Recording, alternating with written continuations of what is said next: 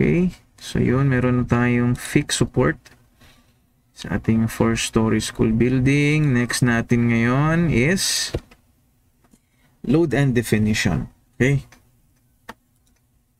so yun, click mo lang load and definition. So again, dito tayo sa definition, dito tayo sa reference load. Okay, sa reference load, yung practice ko is nilalagay ko na yung dead and live.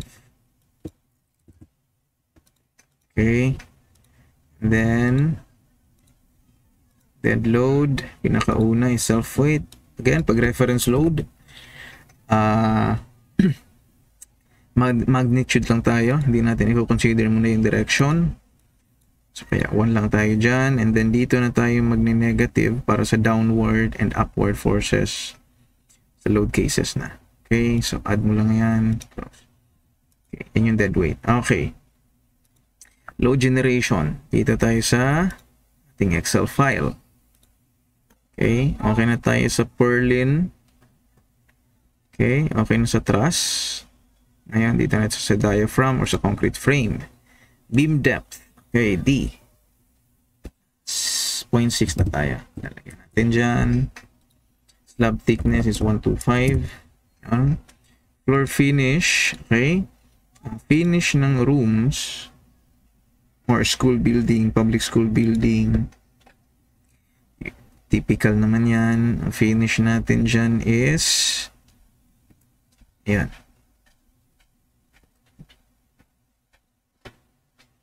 plain cement floor finish with floor hardener. Okay, so wala na tayo dyang tiles or ano pang flooring. Okay, so that's a plain cement floor finish. And then sa meron lang tayong tiles is sa ating CR. Okay, so dalawa yung magiging consideration natin dito. First natin i-apply muna is ang cement finish. Okay, cement finish. Ito na, 45 mm. Yan. Input 1 if not per mm. Okay, 1. Pero kasing mga values dito na naka per mm yung KPA. Kumbaga KPA per mm. Like ganito. Concrete fill finish yan. Ang value niyan is 0.023 KPA per mm. So pag yan yung pinili mo, 0.023, kailangan mong ilagay yung thickness niya. Okay, let's say 25 mm.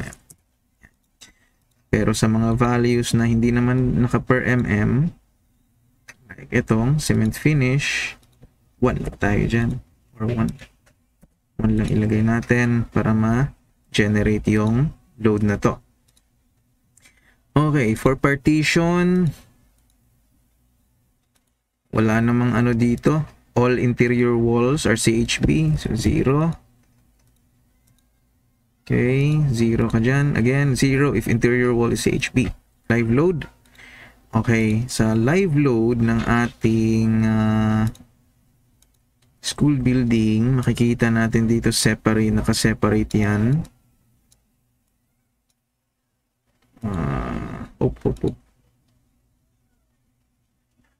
Yan.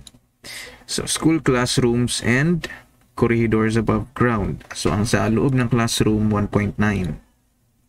Okay.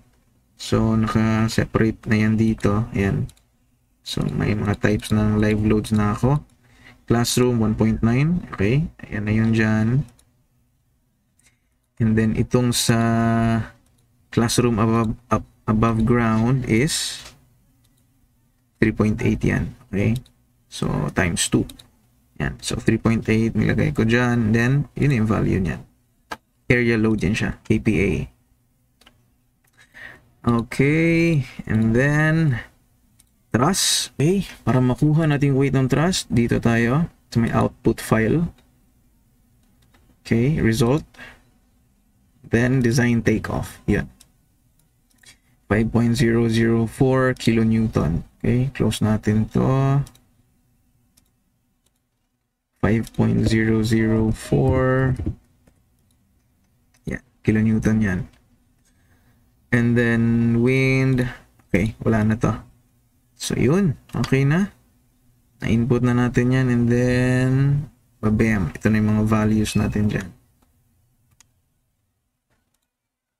Yan. So, self-weight, provided yan ng Staad. Then, ito na yung mga values natin sa flooring. Okay, kasama na dyan ang yung ceiling pala nito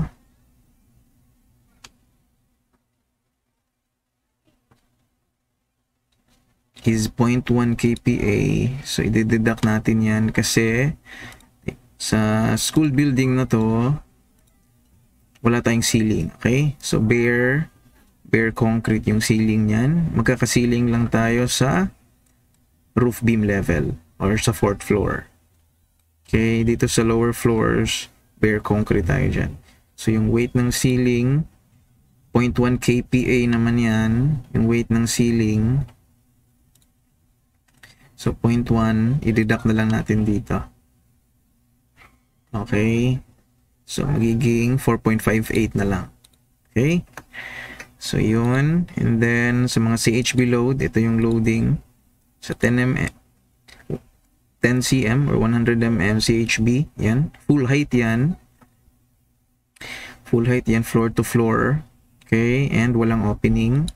Sa 150 mm, yan yun. And then, ito, live load na sa ating interior, 1.9, exterior 3.8. Yan, okay. Puro yan area load except dun sa CHB or sa wall loading. Ayan. So, plug in natin yan dito sa loading. Okay, pag area load, kailangan nating mag-group ng mga members.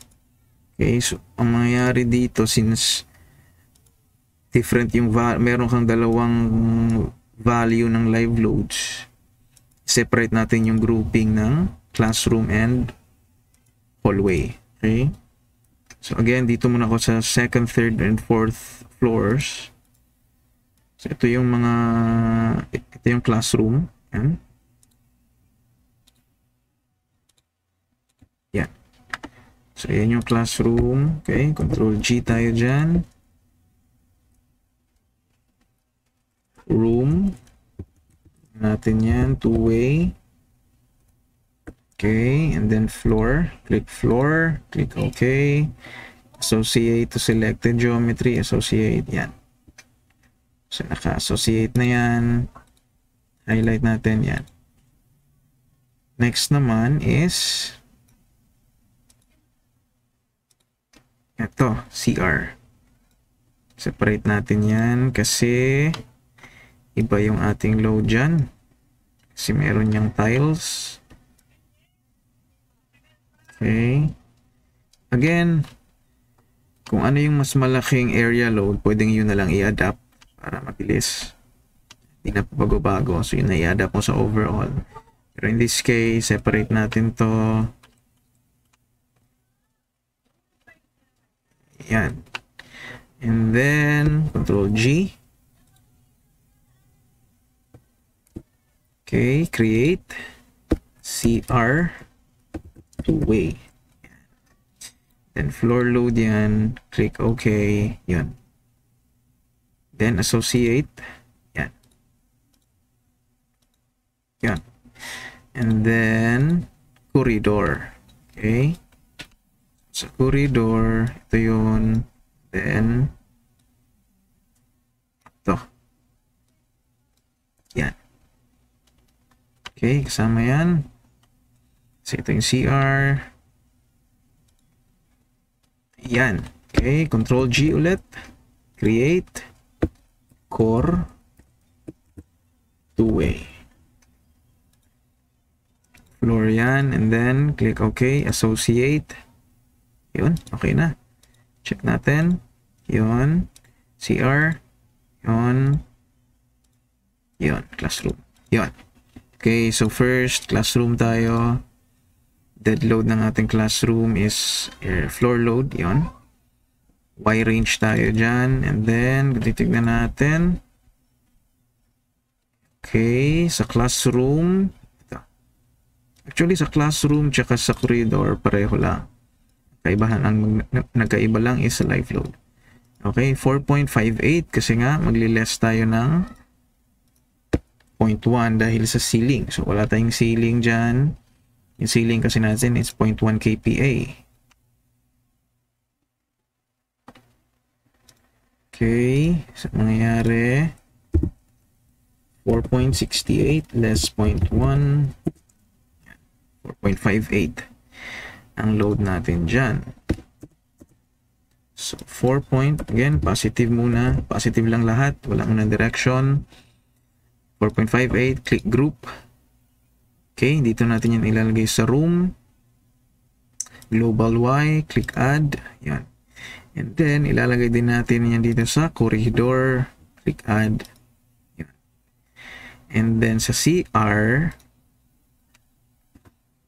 na value, ito lang. Bugugin natin to, gawin nating tiles. So ceramic lang. Ito. Yan. Ceramic. So ang mayari, yun, 3.92 less 1, less 0.1. Okay. 3.82. Yan. So 3.82 sa CR. Okay. Yan.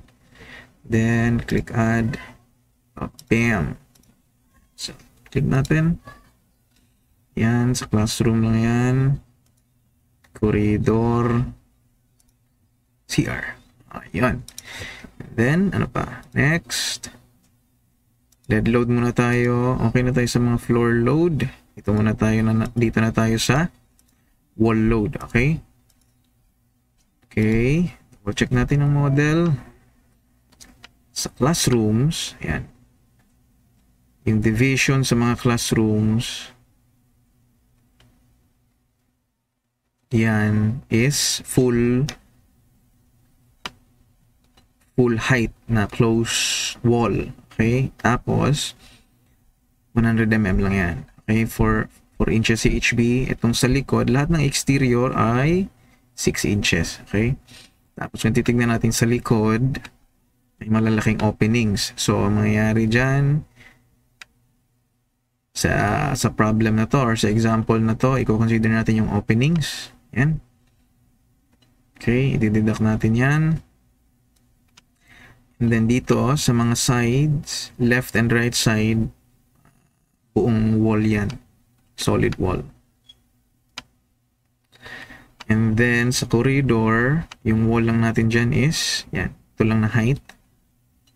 Okay, and then sa harap ng classrooms, yan, mayroon dyang wall, and then, yung mga openings.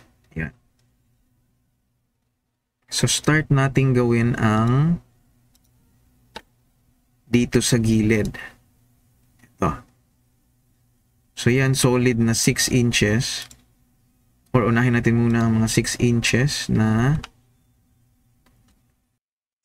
Okay, may error ako sa floor finish. Stone concrete pala to. Dito tayo sa concrete fill finish. Ito. Okay. And then 25 mm. Lagay natin dyan. Yan. So, ganun lang.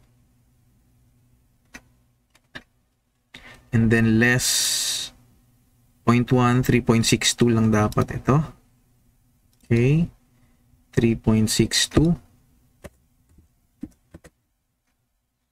Change. Yun.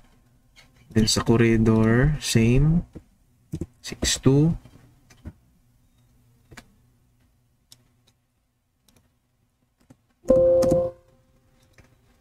Then sa corridor 3.62. Yan. Yan. Okay, sa CR.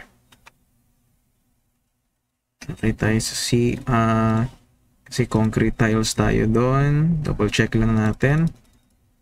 Quarry. Then 1. Yeah, 3.9. 3.82. Ayan. Okay. So, balik tayo dun sa okay, concrete fill finish tayo dyan. 25 mm thickness. Ayan. Okay, so balik tayo sa loading. 3.62.